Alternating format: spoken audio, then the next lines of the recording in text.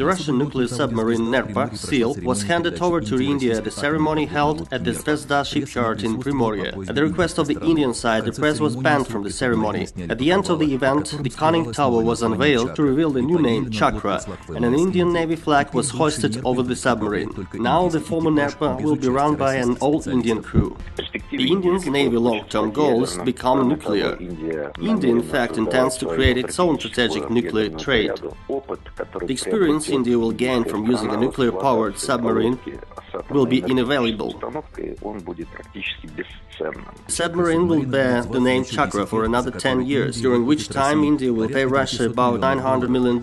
Technical documentation on the completion of the submarine's test was assigned at the end of the last year. The Indians never had any complaints about the quality of Russian defense industry products. They are sure that the quality will be up to the scratch, and the Russian specialists are ever ready to help with the repairs and will charge less.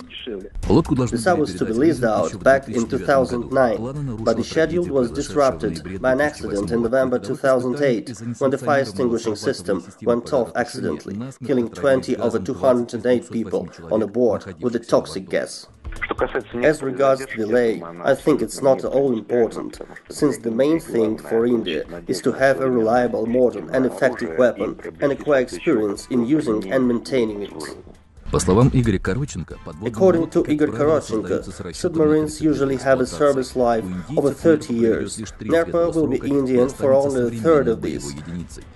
There is also a modernization program in place, under which the nuclear submarine can be refitted for use by Russia.